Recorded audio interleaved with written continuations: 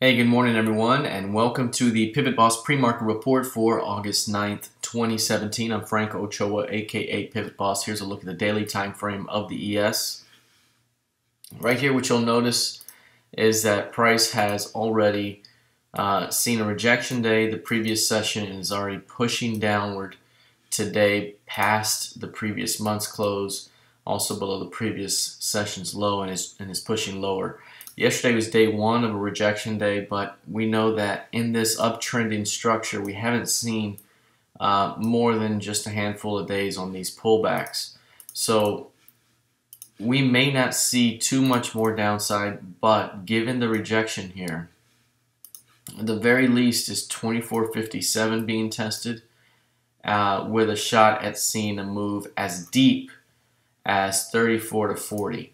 So 24.34, 24.36, 24.40, nice zone right there of confluence. Still, that would put you at the lower PIMA for a shot at pushing this thing higher. So you could see more weakness here, perhaps as low as those levels, but perhaps 24.57 may be as far as we go. If price gets to 24.57, the low 2 weeks ago, and can't hold below that zone, there could be a bounce opportunity. So right now, basically what we're seeing, this is what we talked about in our trading room yesterday, was the fact that price right now is forming a range right here, and it's very narrow, and it's having to wiggle out, and it's going to continue to build this range as it trades further and deeper into August.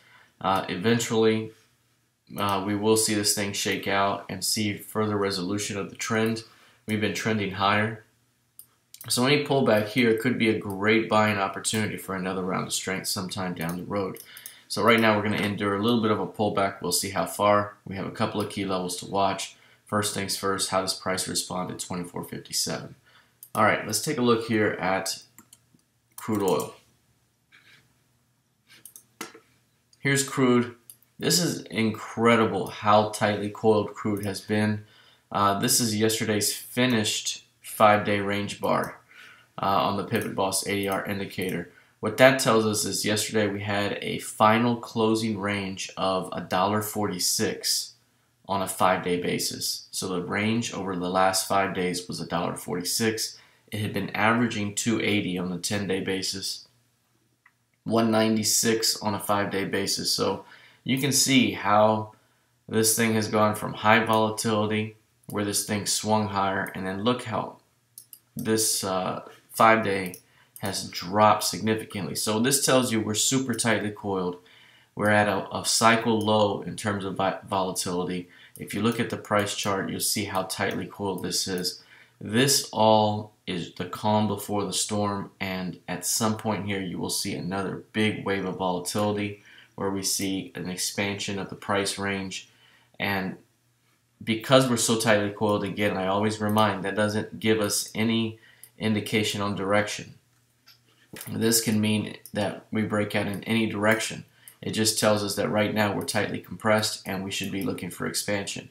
But because the trend has been mostly to the upside, ideally you would see a continuation of that trend. So if there were any push downward first, you got to be more cautious, because that could be a failed range expansion that allows you to get into the upside. Anytime you have a narrow range of this magnitude here, you tend to see the first breakout is a false one, and then the real move occurs in the opposite direction. So you just be careful and cautious. So nothing really to say right now in terms of an actionable idea, other than be cautious and be patient inside this middle chop, wait for expansion. If we see a break to the downside with these PIMAs lending support, that could be a great buy for a push much higher. So right now, watching and waiting in crude oil. Here's the NQ. The NQ also saw a degree of weakness here. The previous session, where price basically saw a rejection above recent highs yet again. So right here, 42 showing rejection above that zone. Every time price gets above that area, or above 30 in general, we're seeing rejections. So not any further acceptance above 59.50, and instead price pulling back after that rejection above that zone. So again, very similar to the ES.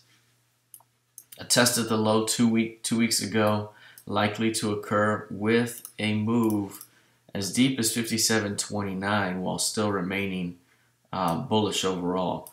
So this could see a pullback as deep as this zone right here, which is the midpoint, and still be a longer term buy. The uptrend remains mainly intact.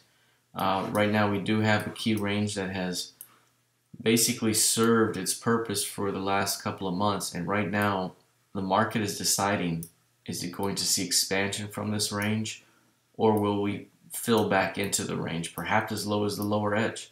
But because the overall trend structure has been bullish, any one of these remains a longer term buying opportunity. So right now, while we may see some degree of pullback, overall strength is to the upside.